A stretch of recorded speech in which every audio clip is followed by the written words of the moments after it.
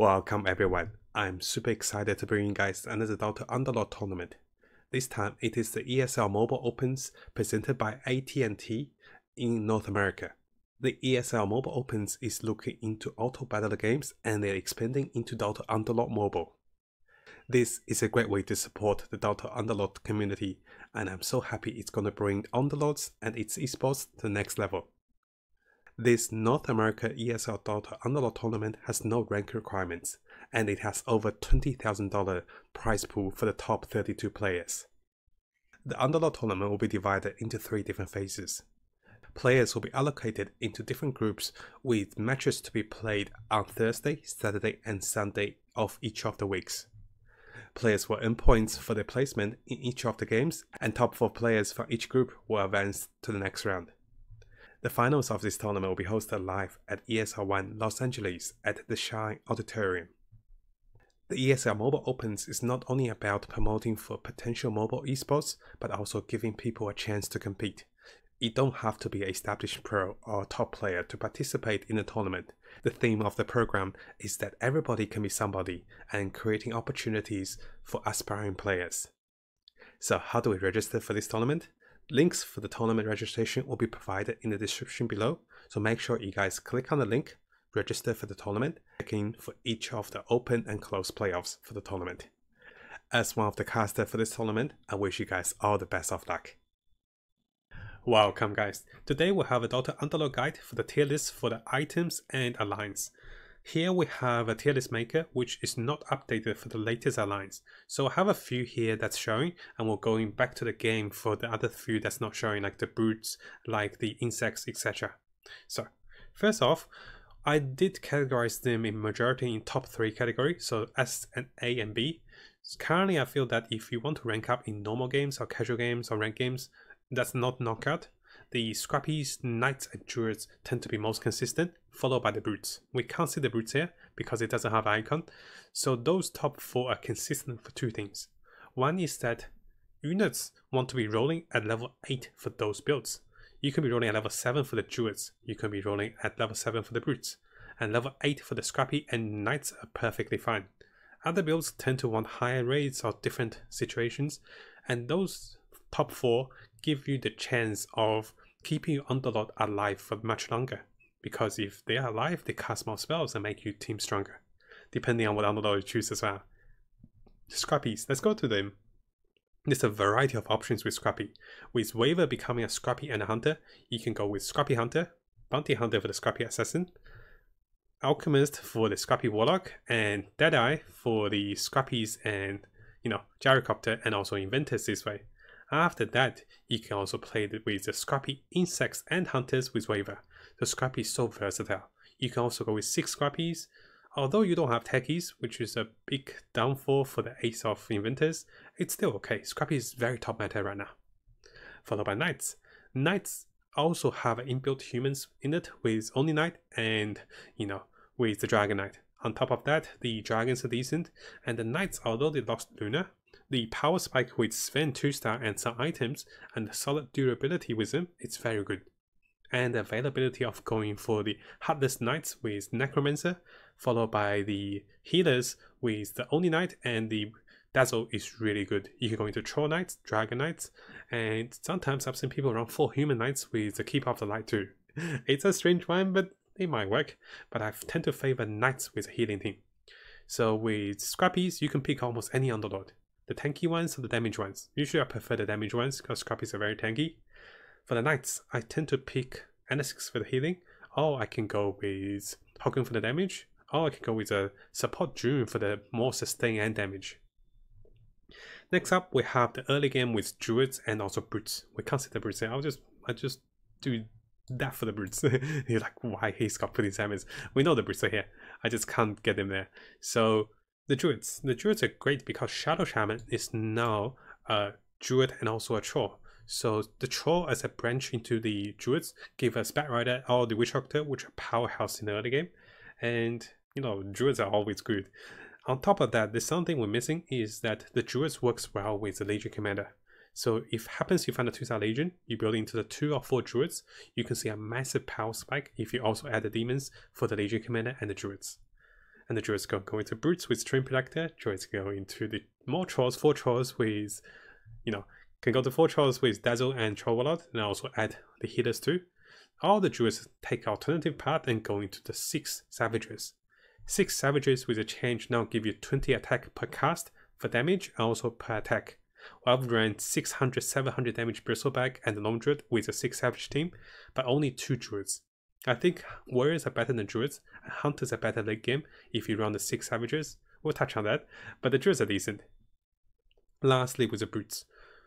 Doom's a really good demon, and Ogre is a very solid unit in the mid game. Axe is a very strong 2-star unit once you get him to 2-star. Followed by that, you can run the brutes Heartless with the brutes. You can run the 4 Heartless Deadeye for the late game with Gyrocopter. You can even run the brutes Hunters because you can work with Beastmaster with the Axe too for the additional health. So brutes are powerhouse in the early game because most units don't do that much damage and their melee attack reduce enemy damage. You usually overwhelm the enemy with more units, and you can consider getting a Gnome Druid or something to boost for your damage. So those are the top views. On the second tier, we won't touch too much, but I'll touch on the key parts to make them work. Mages need to be 6. 2 is not enough. Having a Kai on one of the key mages like Storm, like the Keeper, like the Morphling is massive. Keep in mind, you don't need a 3-star units for the mage. Storm is not a game changer, it is the Morphling that's a game changer. Find a 3-star Morphling, and if you've seen our videos, he will wreak havoc. He gets 3 times attack damage and 4-second cooldown. 450 AoE damage is massive with mage buff. He was hitting for like close to 900 a pop, and he flies every 4 seconds. With hunters, you do want 3 hunters if you plan for the later game hunter with Medusa, or 6 hunters with insects if available. Only 2 insects is enough. Usually you go warriors for the front line. Assassins, you do want to go 6 assassins and insects, but you also want to add the dragons with Dragon Knight because you can't go 3 insects anymore. You have to go 4 too. So 2 is enough, I'll go for 4, or you add the Dragon Knight. The trolls is a branch, and the warriors, I don't recommend 6 warriors. 3 is enough. 6 warriors is only if you get a good set of warriors and a support team to go with it. Usually it will be warlocks, savages, something basic like the scales with Venomancer. Then you build the troll warlord for the Mass of Madness. It's a little weaker because brutes counter you, scrappy counter you, and knights can counter you, or you can counter the knights. It's back to back. I've seen many people run 4 or 6 warlocks. It feels great when you can heal up, especially with a disruptor. It's not that great if the enemy bursts you down, especially assassins. So it's not that stable for the top tier, but it's pretty decent. And on the next part, those are more branches. Those branches are not going to be a majority build unless you can fully build the brownies, you can build the savages with a transition. You can't force them right away unless you get so many of them, these have nothing to do with it. 6 Heartless to highlight is okay, but ideally they're just too wide. There's a Knight Heartless, there's a Brute, there's a Warrior. It's just too wide and too many melee units. So only go for 2 or 4 is enough usually. Coming back to the game, we can see that we don't have the spirits there. We talk about the brutes, we didn't have the champion there, and the insects was not there as well. So a few things to highlight. The spirits are great for the early game because usually early game 1-star spirits survives to cast the triangle.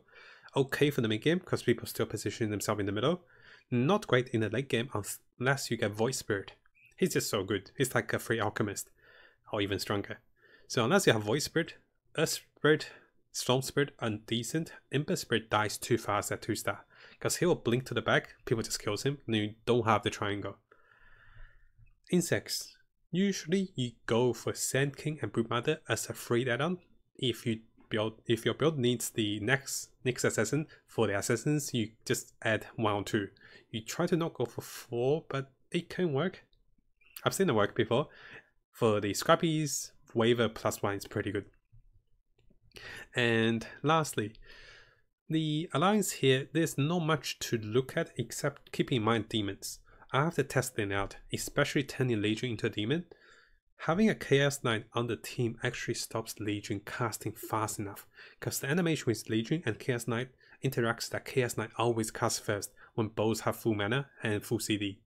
If that's the case, I have 2 Chaos Knight and 1 Legion. The 2 Chaos Knight never stop casting. The Legion cannot cast at all. So keep in mind, if you run a champion build with any of the demons, try to only go for 1 demon. 2 is the maximum, but don't go for 2 Chaos Knight, otherwise she never cast. Or like very unlikely. Legion can work very well. There's a few builds. There's a Brownie, Blood Bond, you can go with Druids, you can go with Dragons. There's a variety of builds. I'll be building some and showing you guys some of the replays as I go. And those are pretty decent. Because this is the tier list, I also want to touch on items. And the item tier list was not updated with the new items, so I thought I'll talk about it right now. I will only go 2 or 3 items on each tier to highlight how good they are. First off, Void Stone. Void Stone with plus 10 mana is ridiculously strong, even for the mid game or the late game. Because with 2 humans, you get 4 mana per second. With 4 humans, 7 mana per second.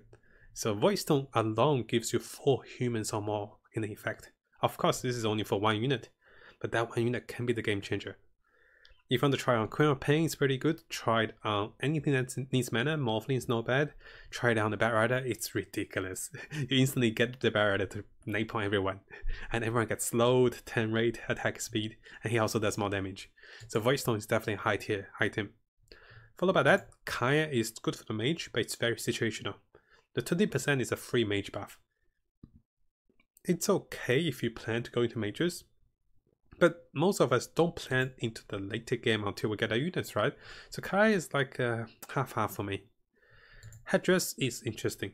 The plus 20 health can be effective if you have it on a unit that's right behind the front line and give the frontline unit some health. So give the frontline unit armor or give them a Hood of Defiance to make them tankier, and then have the unit right behind them, say a Draw Ranger with the headdress. It can work in the early game, but a little weaker in the late game. Moby Mask is great for demons in the early game. It falls off in the late game, of course. Hey there, OJ. How's the new patch? Not bad. I like the new patch. It's pretty decent. Tier 2 is when it gets interesting, because right at the start you can find some great tier 2 items. And if you want to build like a snowball kind of team, so give your tank front lines the Storm Cloak if they have potential to kill. For example, Clockwork, Timbers, or sometimes Tiny can get lots of kills because their spells do a decent amount of damage. If you give it to Pudge, he probably won't get any kills, so keep that in mind. Someone like Beastmaster, like Juggernaut can really benefit here, because their frontline, they need their health, also they're Brownie, so they get more health. For the range unit, one thing that comes into mind for the damage dealers, for the permanent damage of 3 damage per kill, is Sniper and Bloodseeker. I tend to give it to Sniper with the Bloodseeker for the Deadeye, then just pick off the kills. It's like pew pew pew, and all of a sudden your Sniper hits 200 or 100 higher because he gets so many kills.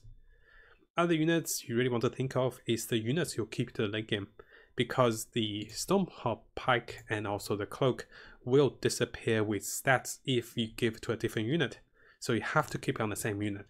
So usually I give to Sniper, usually I give to maybe a Savage or like a unit I want to keep, and into the late game. Crystal is very good because the 20% chance to crit is like a scaling item that goes further. The stronger your unit is, from 1 star to 2 star into 3 star, the better it is. Also, it's great for Savages, great for Legion Commander, it's decent. Hand of Midas is like an upgraded version of a potion knife because it has attack speed and gets gold. It's also decent for the sense, if you get lucky enough, you get lots of economy. I've gotten 2 or 3 Midas before, and funny enough, it's pretty strong. It's definitely decent. Lastly, the Vanguard, a very good item, because now although the health gain is reduced, the block 70 damage is ridiculously strong for the tanks to have. If you have a warrior, or if you have a druid like Treant Protector with this item, they almost never die if they don't get burst down. And unless enemy have savages or massive mage damage, the block 70 is ridiculously good. So definitely check out this item if you want a good frontline.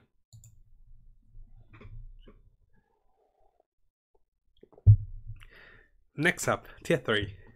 Usurper. Similar to Void Stone with 5 mana game, but defensively or offensively with invulnerability. what I do is I tend to run mages with Morphling to give it to him, because sometimes people attack him, they got Cyclone, and he just survive for longer. Morphling has shorter cooldown and make use of the mana. I also give it to the Keeper, give it to the Lich. So it's more mage oriented, but if you have something like, you know, Bristleback or someone who needs mana, or maybe Bat Rider, it can work. So this is definitely an above average item. Followed by that, the top tier 3 item for me, it has to be the Venomous Offering. The plus 10 damage and 10 lifesteal is okay. The 5 armor is really good. It's basically 2 cell radius, so you give your entire team pretty much a channel each, and also lifesteal and attack damage. It's like a small assault carries, but in a wider range. So always give to a unit that's kind of in the center of the team. It can extend into the range units, or the range unit behind it, it can extend into the front lines in front as they step one further. So really top tier S tier item for me. Silver Edge. I had some ideas about Silver Edge. What is great is about the attack speed and also the break. You can try to run a Medusa, but it's kind of like game. Personally, if I get a choice to pick, I'll pick Venomous over Silver Edge and sometimes Mask or the Maelstrom over it, because the break only works with passives, and it also breaks items though, which is a highlight. If it doesn't break item, it's kind of useless. Because it breaks items, it can break those kind of passive items, you know, the Cloak, it can break Vanguard, it can break a few things. Because of that, it's still effective, but make sure it's on a unit that can hit multiple units that have a chance to keep attacking, because it has a 5-second cooldown.